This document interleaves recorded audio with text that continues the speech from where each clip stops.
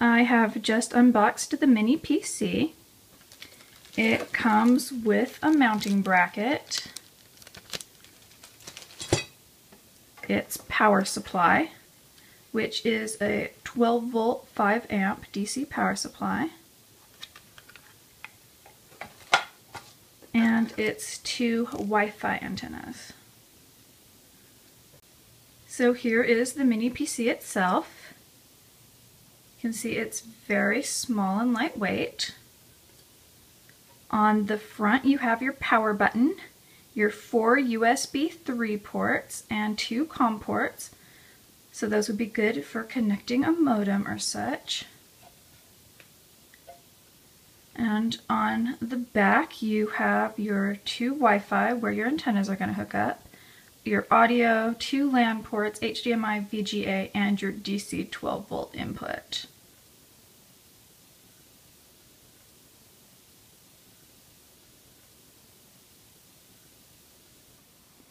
I'm in the dark here a bit because I'm going to be connecting to a projector.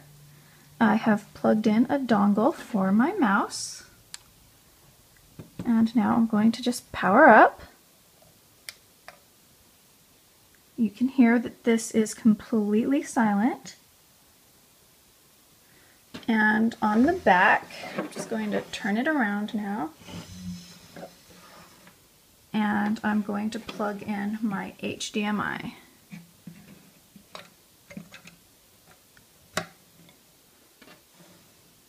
So now I'm going to turn my projector on.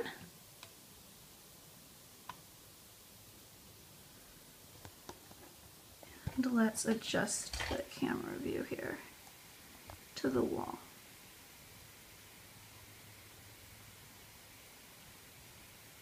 And there we go. So here is what the computer comes looking like. Although I have installed Firefox, Photoshop, and an antivirus. So everything is in English except for some reason the labels on the hard drives. You can see that the solid state drive has been partitioned into C and D drives. And it comes with Windows 7 Ultimate installed. So you can see here the processor and the 8 GB of RAM, and that it is a 64-bit operating system. It is very portable and great for things like hooking up little projectors or connecting to TVs, and I'm going to do that as well. I was able to hook the Mini PC up to my TV via HDMI cable. The entire setup was just plugging in the cable and switching my TV to HDMI, and it's on the screen, which is really convenient if you want to do things like teach a program to a group using a TV screen.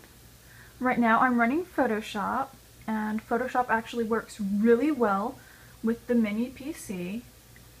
And if you feel it, it is warm to the touch but not hot, and that's running a pretty heavy program. Even though this Mini PC is well suited to portable use, its dual-core processor and 8 GB of RAM enable it to smoothly handle most desktop applications as well. If you have any questions, you can leave them in the comments and I will do my best to answer them for you.